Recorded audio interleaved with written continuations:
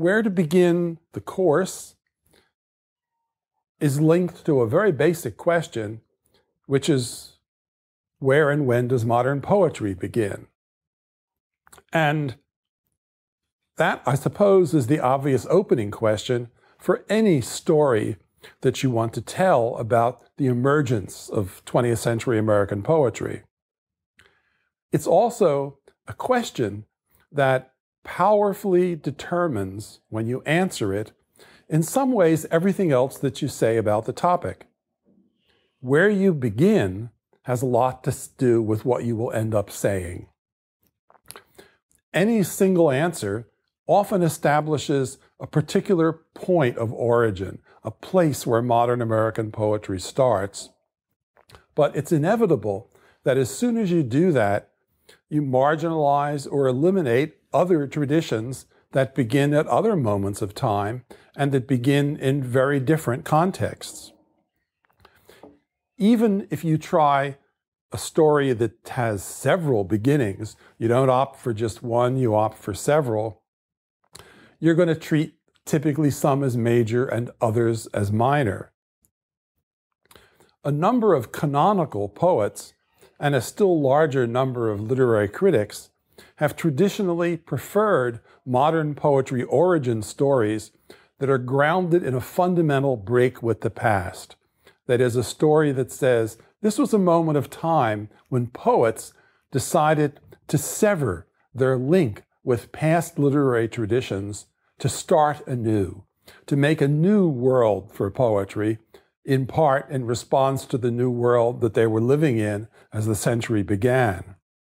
But actually, there are poets who value continuity with the past, who value their ability to take traditions that date back through the 19th century and earlier and do something different with them, adapt them to the modern period.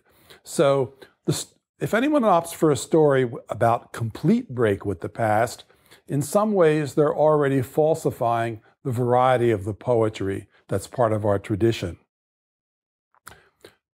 One story, if it dominates others, also jettisons particular audiences for poetry, because the story about modern poetry is not just about the poetry itself, it's about who read that poetry.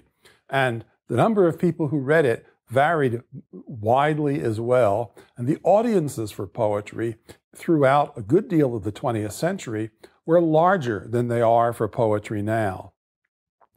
So it's not just the diversity of our literary heritage that's at stake in these decisions.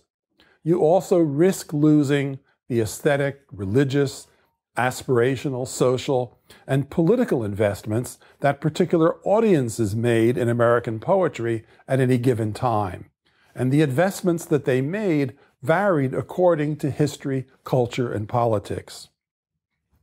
That means that you can risk losing the different kinds of cultural and intellectual work that poetry was able to do, the kind of social functions that poetry served in people's lives, and fundamentally, the range of meanings that poems and poetry had in American history.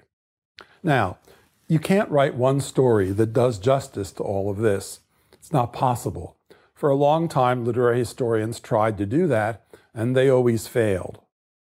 But it is possible to try to tell a story that looks at some of the differences and that from time to time reflects on its own limitations. Some of the key poetry collections we will need to understand are even early 20th century literary history, as we will see, were not actually published until the last 20 years.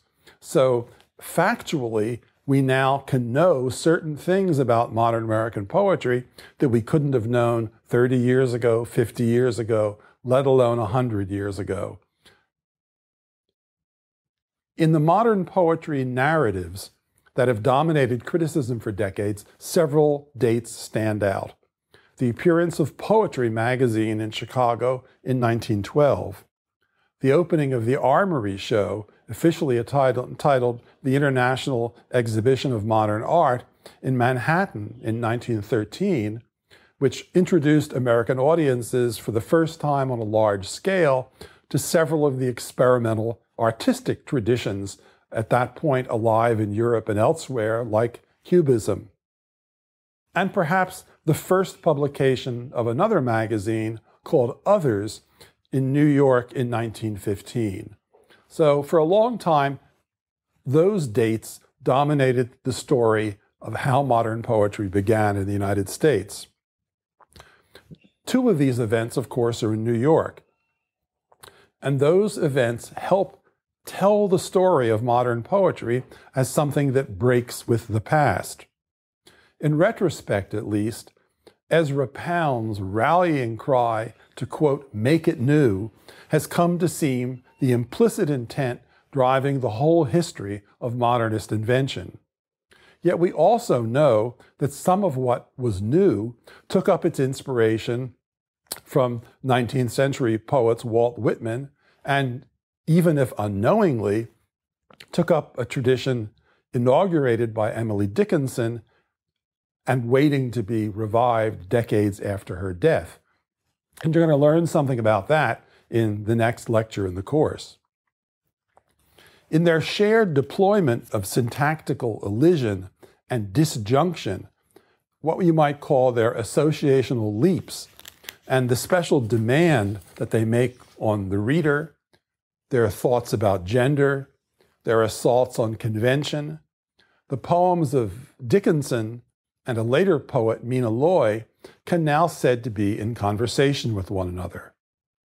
Tell all the truth, but tell it slant, Dickinson wrote in the late 1860s.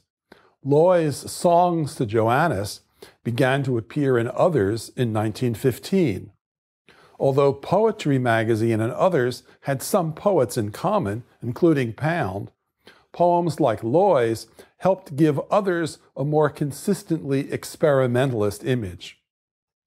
On the screen, we're going to show you just one passage from Dickinson on the left and a passage from Mina Loy on the right.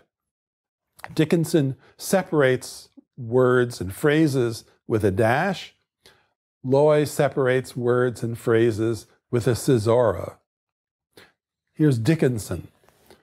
Title divine is mine, the wife without the sign, acute degree conferred on me, empress of Calvary, royal all but the crown, God sends us women.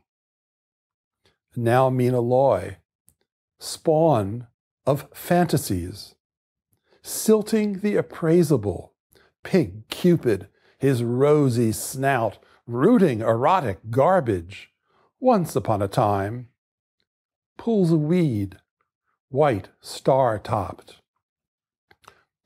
Loy moved to New York in 1916. Her songs display only elliptical and minimal vestiges of narrative.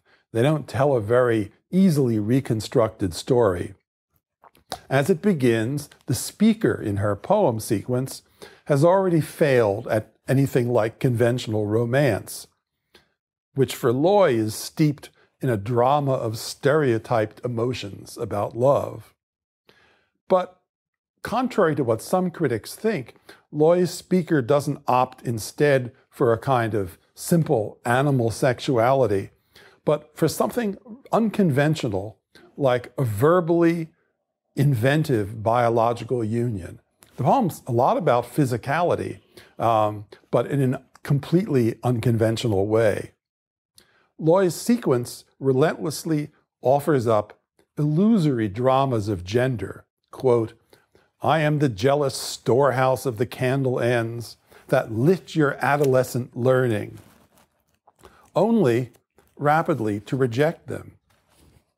Loy offers us versions of sexual intercourse that invent figures for bodily fluids and anatomy. Laughing honey, spermatozoa in the milk of the moon, shuttlecock and battledore. Some critics have concluded that these represent images of degraded lust. They seem instead to be very anti-romantic, very unsentimental to say the sure, but they're celebratory. Moreover, their variety and surprising capacity to rewrite the rhetoric of romance She uses terms and phrases like honey, the milk of the moon, pink love, feathers, that actually reposition standard romance images. They demonstrate that a kind of degendered human sexuality, without obvious markers of male and female, one freed of cultural cliches about men and women, need not be impoverished. The rediscovery and reevaluation of Loy's work was finally made possible by the publication of a reliable collected poems in 1996. Very hard to read all of Loy's poems before that date.